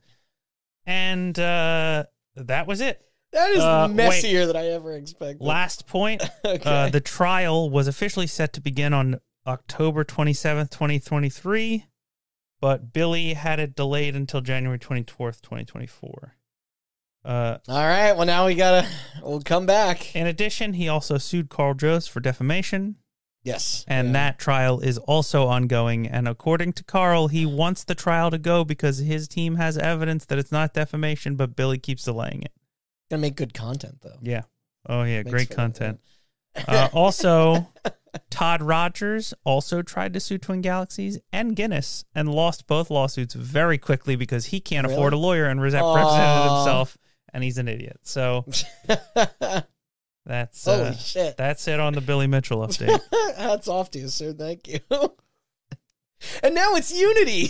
No, I'd say so. Perhaps the most suicidal I have ever seen a company be for this industry or any other for that matter, which is why we decided that a fuck up of that magnitude is perhaps more deserving of its own sequel episode. Yes. So please be on the lookout for that. I wrote. Maybe we'll get Andrew back in for it. So I wrote an update for the Unity thing, and it ended up being 3 times the size of the rest of all of the updates that I've told you so far. Yeah. So I talked to Randy, and I was just like, we should just make this its own episode, because this episode you messed me about will go like an hour longer if I talk about Unity. I was like, let's make sense. That makes sense. Let's do that. Yeah. So now we can tiptoe past Rogue Warrior to a depressing one. Sean broke this news in our Discord, and you predicted it, Austin. A pillar of THQ has been shuttered. Volition, the wonderful talent behind Red Faction and Saints Row, is no longer with us after 30 years of servitude. But admittedly, as much as I'd love to exclusively blame Embracer for their poor leadership and dumbass business decisions, which both are true, Volition did have their share of back-to-back misses, beginning with Agents of Mayhem in 2017 and then the Saints Row reboot in 2022. Both underperformed critically and commercially following long development cycles. They also performed poorly on the platforms that they were released on because the frame rate was bad. Yeah. The writing was unfortunately on the wall for them. What's particularly shitty about all of this was how sudden it was to the workers. They just shared a public thread celebrating their anniversary, so they did not see this coming. Even post Embracer floundering once that multi-billion-dollar contract, the Saudi deal, fell apart earlier this summer in June. And so on August 31st, as a part of their parent company's quote-unquote restructuring, i.e. the bigwig executives, screwing up everything, and as per usual, the employees suffer, Volition was no more. Don't fret, though. I'm positive everyone who lost their jobs will retain their health insurance till the end of the month. Use those 12 hours wisely. It just sucks. Fuck Embracer. Also in this, ownership of those key franchises got moved over to Plaion, another subsidiary, formerly Koch Media. Yeah. So, I don't know. Koch Media. Koch. Rest in peace, boys. And that brings us to Spirits Within. We're locked in there. Watch out for Connect Part 2 soon. I Have No Mouth, which I want to get Newt back on to in here to host another. That was a good time. Possibly Harvester for Halloween 2024. Speaking of, cannibalism in games is staying strong, thankfully. Camdrome is still taking a nap. Micro 5, nothing there. Something about Camdrome. I don't know if we covered this before, but apparently I looked at the Camdrome subreddit. Apparently Ed McMillan claimed that he made Camdrome. Yes, one of the super meat guys. Yeah. Right? Did we talk about that? We did, but he didn't. I don't know if he changed his story, because initially he's like, I didn't make it. I just know the people who did. Okay, so on the Reddit, there's a clip of a tweet. I don't know if he was just playing, everybody along for the bit there, but he said, "I got 15 minutes to kill. Ask me anything on Twitter." And someone said, "Will we ever know what Camdrome was supposed to actually be besides a horror game?" And he said, "I'd love to know." Yes, I will start working on it again in the future. Camdrome was my horror game. I hope to remake it someday. Wow. So I don't know what's crazier about that story is that he says that it's still like alive in some way, or that it's going to return, or that like he did change the story. I don't know if that was part of like the ARG, but because I think people did some investigating and found out that he was involved, and then that's when he was like And he's like, no, I'm not. Well, he's like, I am, but I'm just helping out. Like, there's a real secret crew of people that are actually behind. Maybe it's like a Kojima situation with the whale thing. Blue Whale Studios or something. Moby Dick. All right, we're up to GoldenEye. Yo. My soul. Fantastic episodes. Obviously, everything we did with Elise was amazing. She was such a delight, and I cannot wait to have her back to talk about Mario Brothers 3, the other staple of my childhood. I can't thank you and Matt enough as well. I'm still riding high from that. Elise, if you are listening, you rock, and I'm sorry we haven't reached out yet. Just been busy. Next year. Yeah. So just a mini update in this one that is also kind of a bummer, I'm afraid. Grazlu00, a fellow GoldenEye lover / content creator / speedrunner / programmer who assisted in getting the true remaster we deserved, the XBLA version of GoldenEye, working on the Xbox Series S and X, to which I followed their directions and got it up and running to my excitement, shared that on April 6th, 2023, Microsoft had quietly shut down any and all of the emulators available on their storefront, including Xena, the 360 one. And it shouldn't have to be said how bullshit that is, considering they aren't illegal. But even if you have those apps installed prior to the terms changing, it still won't launch. That, and you'll be slapped with a warning message telling the user that you are violating their policy, an act that could potentially lead to your account getting permabanned. Yep.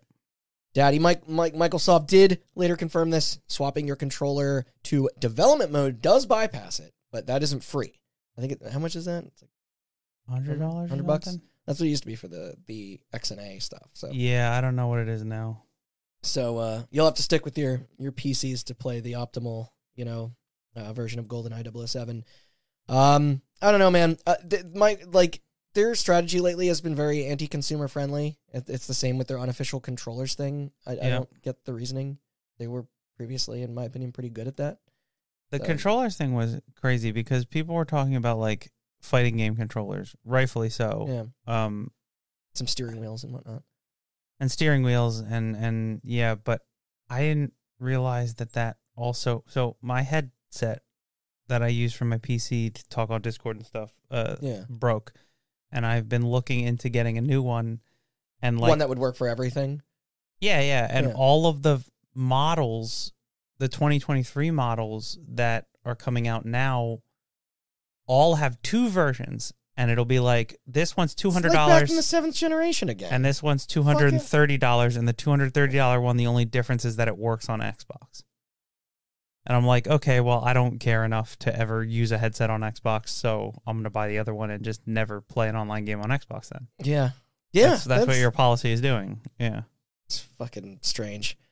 In the meantime, check out the work Grazlu00 has been doing to port Perfect Dark to the PC. It's real impressive. There was also this story posted to Kotaku on November 7th, 2023 by Zach Zwedzen, where writers of Edge Magazine sat down with Haken Abrak and Christian Elverdam, co-owners of IO Interactive, on their upcoming Bond title, and they claimed it was initially, quote, it was initially quite difficult to convince the 007 IP holder, Eon Productions, to invest in another video game for the character, since they were worried it was just going to be another shooter. Yeah, they had to prove that they're not making a shooter. Yeah, first of all, don't fucking stick your nose at what made you successful. Nor should you shame an entire genre. Of course, the Hitman guys were known for creating captivating scenarios far more realized than linear action. They were an ideal fit. And I totally understand Eon's dissatisfaction with the later franchise installments under Activision. Those did put Bond games on hiatus for over a decade. Mm-hmm. But then I read this pitch from Elverdam and got a little miffed, honestly. Wanting to pivot from what GoldenEye was doing on the N64 to a more secretive-oriented spy thriller is fine. However, stating that they wanted to focus on the titular character's ability to, quote, get in and out of a location without causing much collateral damage or engaging in violence unless needed is hilarious to me because, like, have you ever seen a Bond film, Christian? Big set pieces, shootouts, and chases, like, is what makes the blend of the quieter and sneakier moments work. I have not seen all the Bond movies. Yeah. But the ones I have seen, that motherfucker destroys a lot and kills a lot of people. Yeah, like, and a video game based off that format needs this balance, if you ask me, like, because, otherwise it'd be boring. So it's like, I'm still very much interested to see what they do. It's just like, and I think they were experimenting with like stuff like that in the end of Hitman 3, right? Like, there's like the train that it's like, if you play Hitman 3, they can do a Bond game. There's a lot of set pieces. I believe in There's that. a lot of set pieces in Hitman I just 3. find that funny because I was just like, their impression of who this character is not like, not reflective of the film history or the film catalog. But regardless, this dignified approach did persuade the suits at Eon to lighten up on the property. And IO is a fantastic developer, so here's hoping they can figure out the marriage of both sleuthing and explosions. Yeah. You need a dash Uncharted in there. Yeah. So then it's Street Fighter the movie and Street Fighter the movie the game. You skipped the Gizmondo. Oh my God! Did I skip the Gizmondo? You did. That was our 100th episode, too. Yeah. Well, I don't know if there's anything new on the Gizmondo. No, there's not. I'm just saying. You're right though. That's the one I should like draw the most. Like, oh. Well, thank you for reminding me. I did at one point try and find out the current whereabouts of Stefan Erickson, and could not pull anything up. So, still in jail. Just don't know which jail or if he got out earlier or was trying to or anything. Yeah.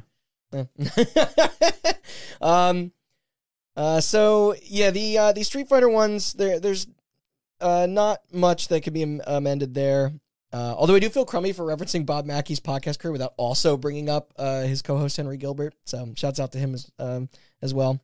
Listen to Talking Simpsons and What a Cartoon if you're in like deep dives into animation. And Kylie Minogue, our Cammy, just got nominated for another Grammy Award. Yep. This in the category of Best Pop Dance Recording for Potom Potom. I don't know the song, but go for her. Even though that organization is a scam. I don't think this is her first Grammy. No. Either. I meant to look into that, but yeah. Penultimately, we're at Dead Bodies and Drowned God. Still plenty fresh in my mind. However, I do want to address one thing, and it ain't Dave's rudely disparaging Dave Grohl's musical prowess post-Nirvana when I was distracted. He's one of the drumming goats. The man played on Queens of Stone Age's songs for the fucking deaf. Yeah, everything he's... Modern Foo Fighters is bad, though. Yeah, everything he's done that's not the Foo Fighters is great. That's not what I said. That's what I said. Okay. He was in Nine Inch Nails for a little, too. Anyway, no, garbage 1 point, but he did ask a really important question once we stopped recording. This in response to the intruder theory, as there was, of course, no confession, but I neglected to specify that no items were taken or rummaged through at the house that night. No, it was just the murders. Yeah. Yeah. So further contesting the proposed idea that it was like a random home invasion. Like somebody went to steal and was like, oh shit, there's somebody here, and stabbed them. You're right. And then if it was an invasion, they went with the intent to kill. Yes. Yeah. The slaying either had purpose or was committed by Harry. Yeah. Yeah. Or Harry and Amanda, but probably Harry. Allegedly. And lastly, finally, is the recent Midway. One inclusion here that I want to make is a story that only just this month came to my attention.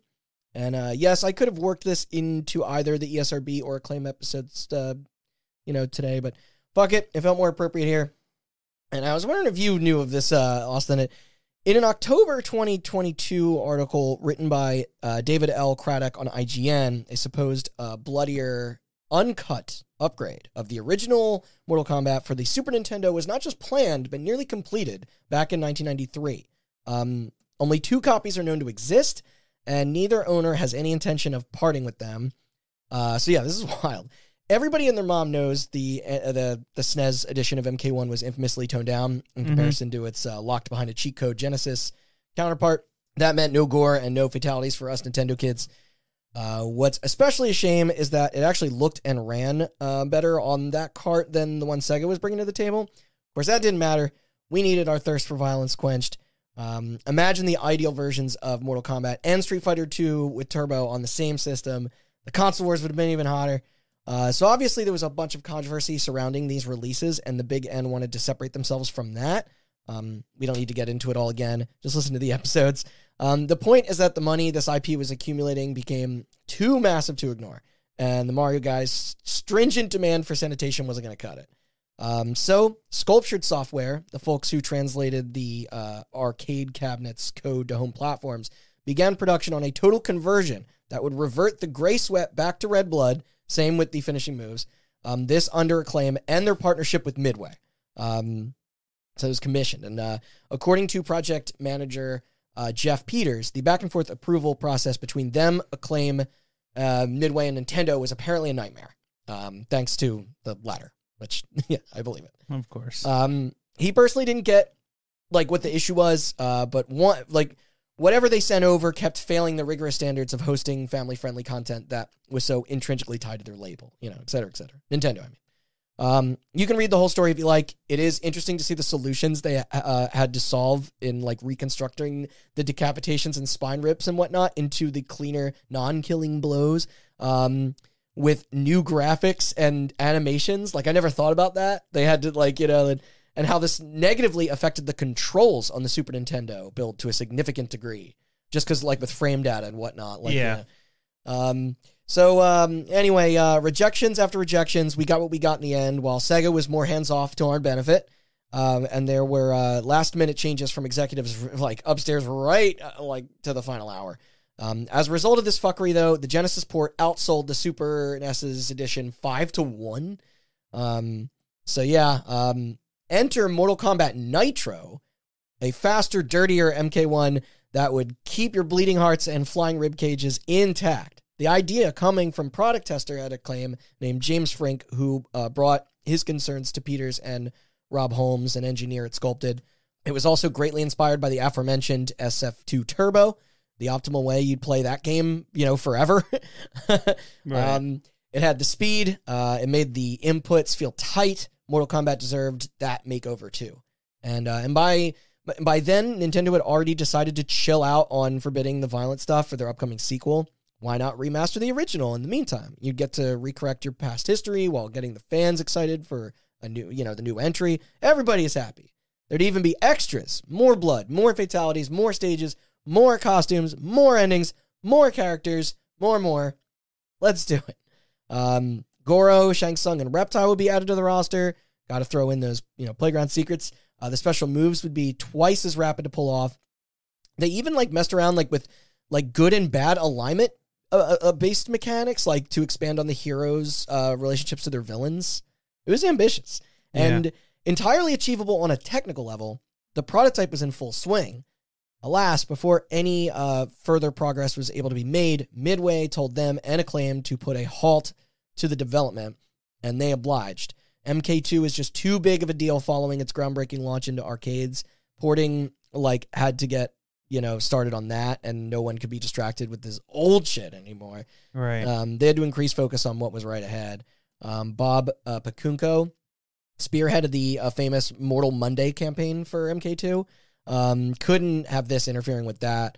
All hands had to be on deck.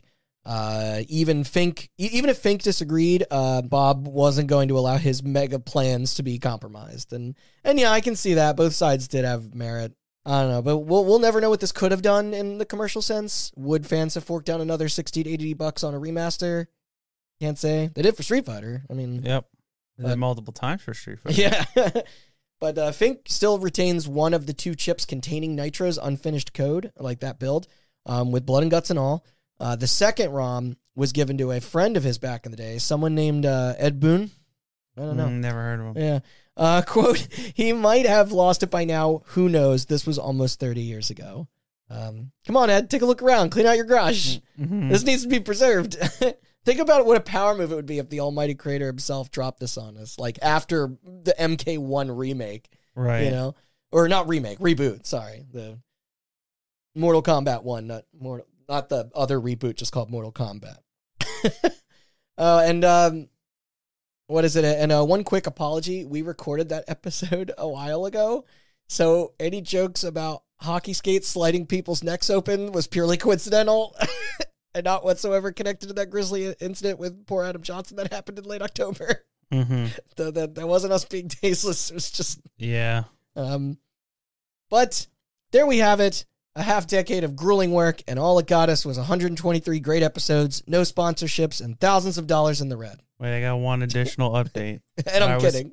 I was informed that I said that AEW bought TNA Wrestling, and I was... Oh, right, yes, yeah. I was wrong about that. TNA still exists. They're just not as popular. Somehow. They're called TNA Impact now. So. Do they don't have any game, like... No. Like... Not that I know of. There might be like a shitty game they made, maybe but like iOS or... AEW already can't make a game, and they're more popular. So WWE can barely make a game. I wish the XFL was able to get a game. That would have been something. The XFL can't even play football. So sincere thank yous to anyone out there who downloaded us, streamed us, shared us, added us, told their friends about us, guested or hosted for us, gone to our website, or who inadvertently becomes a topic of their own in the future. Don't stop being crazy, gaming industry. Yeah. Gives us never change, except for maybe stop laying people off. Yeah, don't do that. Now let's do plugs and tell them what's coming in December. Well, I want to say thank you to Video Games Chronicle, The Verge. They came up a few times for me too. Kotaku, Variety, GamesIndustry.biz, and Carl Jobst and Ars Technica. Yeah. For our research. Thank you. Like Randy said, thank you for listening and downloading and all that jazz. We are at the tail end of the year, which means that we are... It's Christmas time. Yes, we are doing... This episode is our update, and then we will be doing a Game Awards episode as per usual, and then Game of the Year as per usual, and then we'll be back with regularly scheduled programming in 2024. And we should say the Game Awards are on December 7th? Yes. Right? Thursday? So it'll be after that, and then Game of the Year, our personal Game of the Year. Yep. Woo! But yeah, you can find those episodes and all the episodes that we mentioned in this. We referenced literally everyone. So any topics pique your interest, hotbuttoncast.com, as well as all the podcast services, like and subscribe or whatever, and follow our socials, Twitter, Instagram, and Facebook at hotbuttoncast for upcoming info. Yeah. And thank you for listening. Hope you all had a nice Thanksgiving. Yep. Bye.